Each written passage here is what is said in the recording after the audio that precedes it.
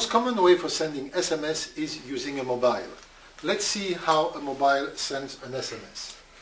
A mobile sends an SMS through a SMS center dedicated to the GSM operator, which will forward the SMS to the recipient. Let's replace the mobile by a T-box.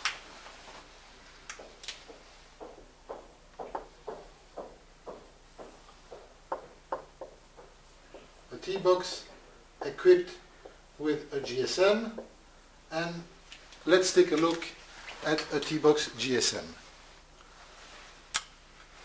In the front we have the connection for the antenna, and the SIM card, which is a standard SIM card, is inserted at the back of the GSM.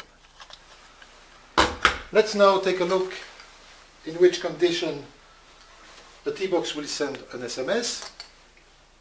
T-box sends an SMS when there is an alarm. An alarm happens in T-box that requires the sending of an SMS. This SMS is sent to the center, and the SMS center will send the SMS to the recipient.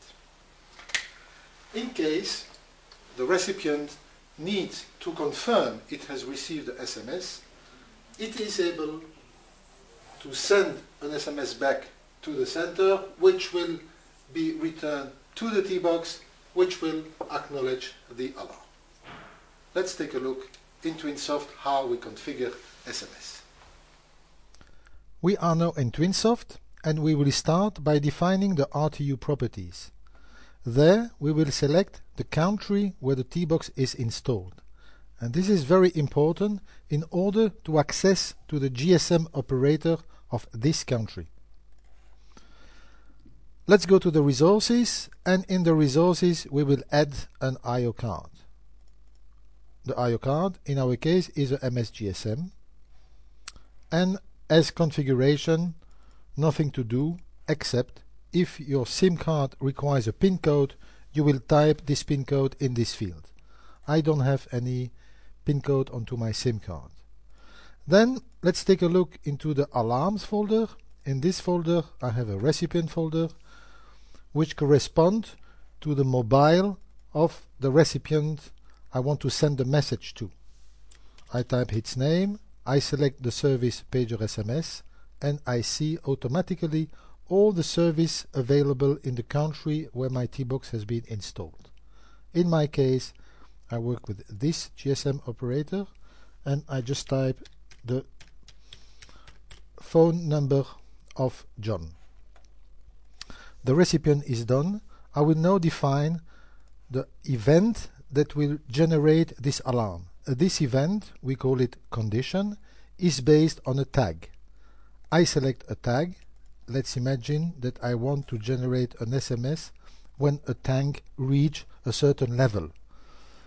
I select the maximum type. I select the value at which I want the SMS to be sent with an hysteresis. Then I select the recipient and the message I want to send him.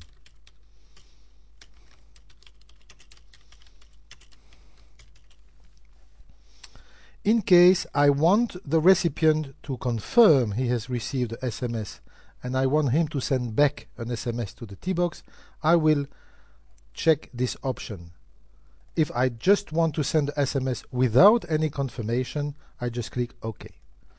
Now my T-box is ready to send an SMS. I just need to send the application, and the T-box will send the alarm when the event happens.